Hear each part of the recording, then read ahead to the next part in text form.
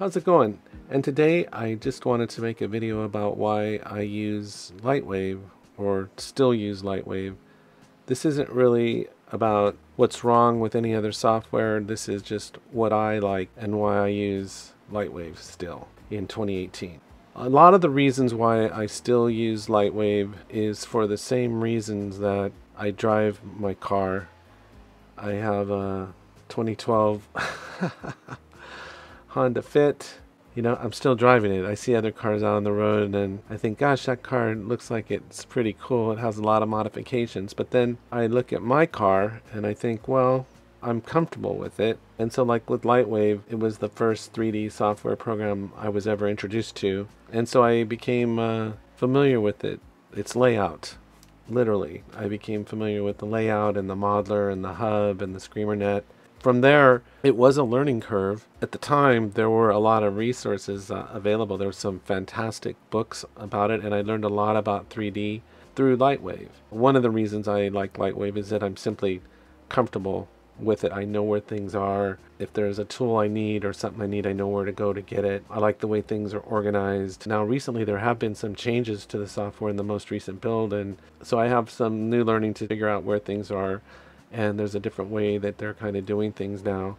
The second reason that I still use it, for the same reason that I still drive my car, is that it does what I need it to do. It gets the job done. LightWave doesn't have anything to prove in my mind. It's shown that it's a capable tool and it can be done to create almost anything that you can imagine.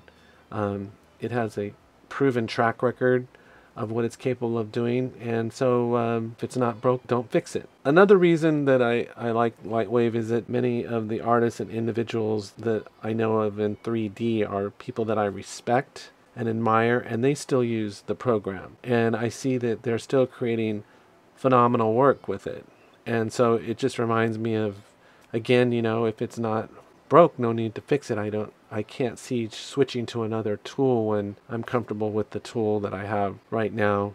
Another thing is it is a paid program. That may seem like it's not necessarily a great thing that you have to pay for it, but I understand that there's, you know, someone out there is developing the software, and I don't expect them to provide that service and those updates for free. A program's free. You have no recourse. You really have no standing to complain about anything. So I don't mind paying for a tool if it does the job. I have to say I've been lucky. The first version of LightWave that I got was actually a discounted box version.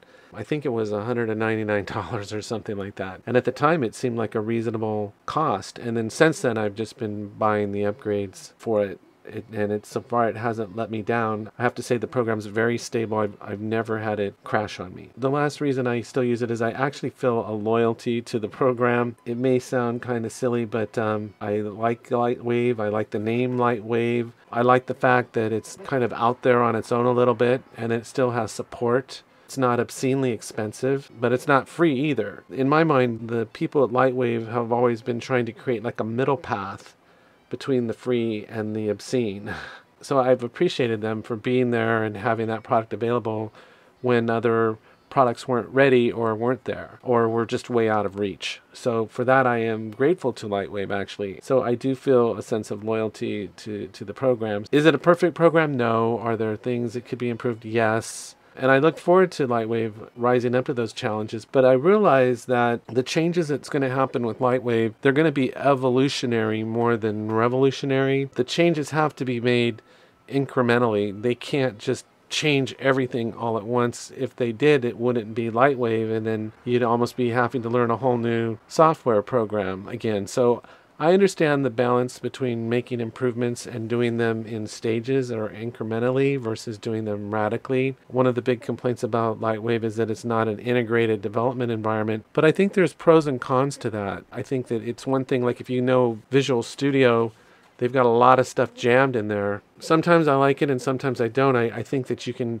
start jamming so much stuff into one program that it just starts getting crazy. So I don't mind that things are kind of separated out as long as those separated programs easily communicate with each other. You can look at like Premiere and After Effects. They're two separate programs, but they communicate well with each other. I don't remember hearing too many people complaining about that they're being separate programs or how they really communicate with each other. In fact, I hear people saying that they like that After Effects communicates with Photoshop and communicates with After Effects. So LightWave does break out modeling from the layout.